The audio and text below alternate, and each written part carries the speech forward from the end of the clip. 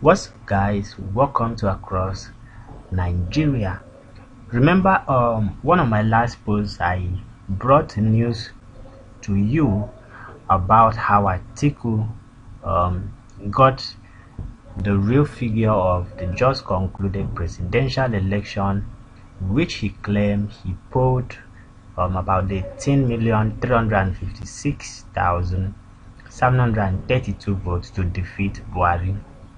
Now you may be wondering why Atiku is really spending much time.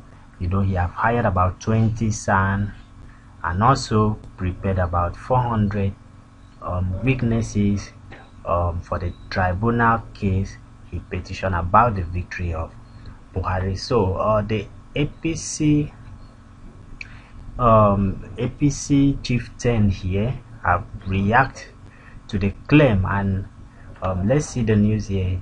Nabena, who was reacting to the claim by PDP that its presidential candidate actually won the 2019 election, from what the INEC server showed, wonder how the political organization would have gotten the figure without hacking into the website.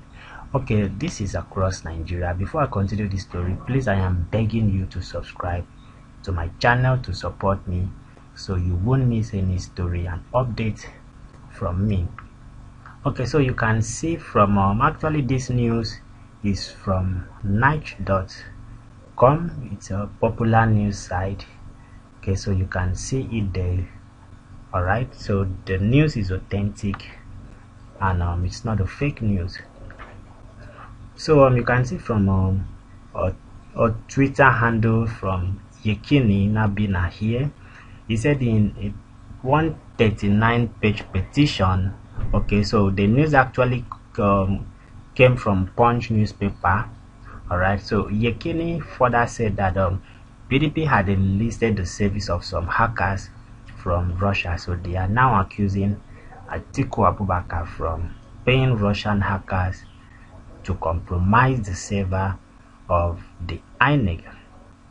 Okay, so he further said in his Twitter handle here, just tell me how Atiku and how official PDP would bring out figures from INEC server without having access to it. All right, so do we now say that the figure from INEC server which Atiku claim is correct? Okay, because this man here is as if he knows everything that happened, that Atiku actually contacted the service of Russian hackers. All right, just like what he emphasized here.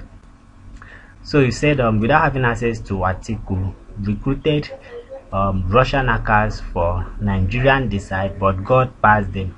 Okay, so now this man is claiming that Atiku actually hired the service of Russian hackers to hack into the INEC website. But if I may ask, is it constitutional for Atiku to must have bring in external body to hack into the INEC server without court approval? What is the implication of this? Okay, what is the implication of this? If only because I'm looking at the situation, how Atiku got to know the actual figure of the election, the presidential election. So how did he actually do that? So he has been accused of bringing in Russian hackers to hack into the INEC website. So personally, I have to think in mind, it's either Atiku have an intels, okay, it's either Atiku have an intels